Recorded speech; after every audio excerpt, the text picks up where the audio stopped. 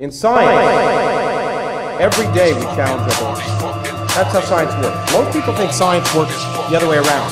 But in fact, what you want to do is you want to prove all your colleagues are wrong. Because that's the way you get famous. You have an idea, you're a scientist, you have a theory, you try and prove it right, but you try and prove it wrong.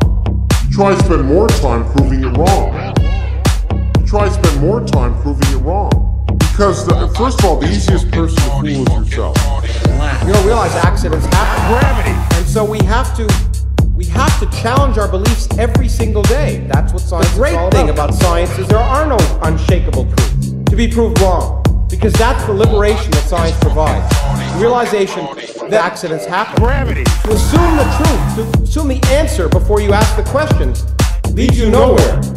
And that's why accidents Science happen. has led to a modern world where, in fact, We don't even believe anything. believe anything. We don't even believe anything.